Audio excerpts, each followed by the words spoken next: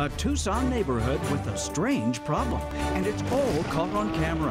What on earth are these guys doing here?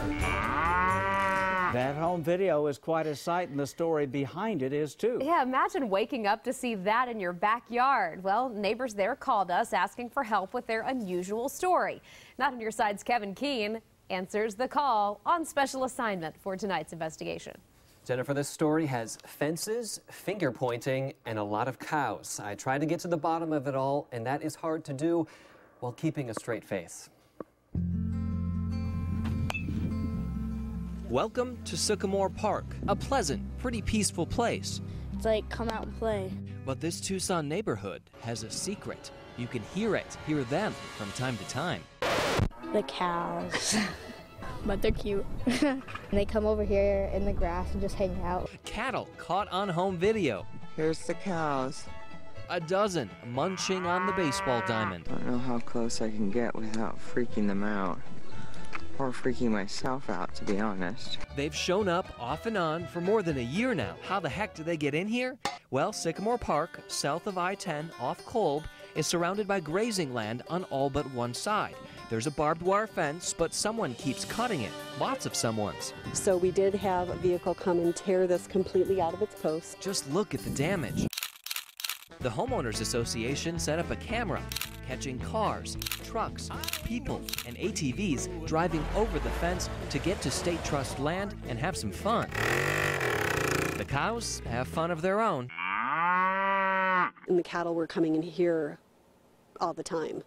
And then this just got repaired about 2 weeks ago. Oh my gosh, look, there it is, there it is. They find a way to get in and leave something special behind. It's nasty. They poop everywhere.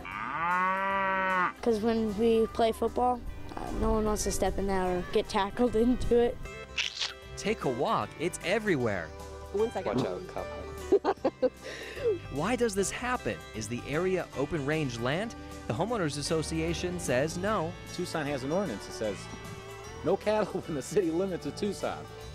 We can't just have a cattle drive down Congress. The rancher says the cut fence, not his problem. He points to the HOA. The HOA says it's the rancher's job. All kinds of agencies are involved. The State Land Trust, Tucson Police, and a bunch of others. No one wants to fix the fence. Get this, replacing it with stronger materials would cost tens of thousands of dollars. And watch, they can stampede when herded. Police say it's just not safe, so we stake out the neighborhood. You can see there's a house right there, and then just 100 meters maybe toward the desert. Cows on the wrong side of the fence. Well, I don't know how much more evidence you need that the cows were here last night. It's right there, and it's fresh. It does fertilize the grass, but it's pretty gross. This time, like many before, the rancher rounds him up. His name is Mick Claves, a man of few words, at least to us. What do the residents do? Whose fence is it to maintain? It's on their property. Meanwhile, the cattle keep coming. Count them. 1, 2, 20 head. They kept multiplying day by day. We make call after call to every agency. Tucson police finally saying they'll impound the cattle if the rancher doesn't round them up fast enough. Serious stuff, but There's a bit of humor with a cow marching across the crosswalk to get to the nice grass in the common area. a problem Tucson could see more and more as the city spreads into the country and the cows go where the grass is greener. The root cause of this hilarious problem, of course, is criminals. They're cutting the fence, Right. The cows are getting in, and so TPD is stepping up patrols there.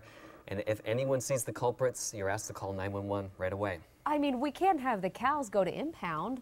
No, that would be a sight to see, but hopefully it won't get to that point. Let's hope not. Kind of gives new meaning to that whole joke. Why did the chicken cross the road? Why did the cow cross the road?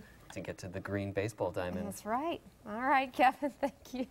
This story came to us from one of you, our Not On Your Side viewers. If you have a problem you want us to tackle, as you can see, we're willing to tackle just about anything. You ask, we investigate. Email us news@KGUN9.com or call the Not On Your Side line, 290-7726.